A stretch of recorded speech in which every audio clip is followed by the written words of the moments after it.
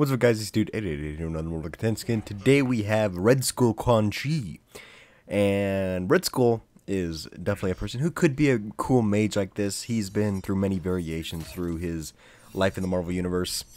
Most recently, he stole Charles Xavier's brain and became this giant monster called Red Onslaught. That was in the Axis storyline. Not the best storyline they've done, but it was a decent one. But I could see, eventually he somehow does something to get magic powers, and it would be pretty cool. So the skin itself is pretty great for Red Skull. Quan himself is good for Red Skull because it's got the armor that you can just customize all black, which Red Skull usually does, and because he's bald, it just perfectly works for the skull. As you can see on his knee pads and is that his groin, it's got the Hydra logo, Hail Hydra, of course.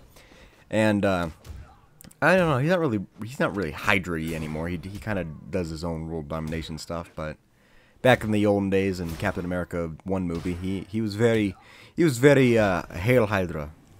So that's pretty cool.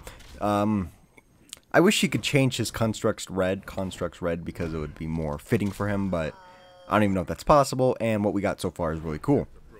The skin itself is made by, if I can click correctly, Blu-ray Simus.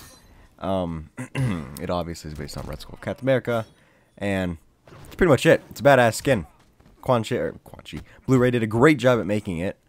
Definitely one of my favorites. If I played Quan Chi, I'd probably use this one. My favorite part is definitely the Hydra logos on his knees and groin because it just kind of completes the skin from basically just having the black with a red skull.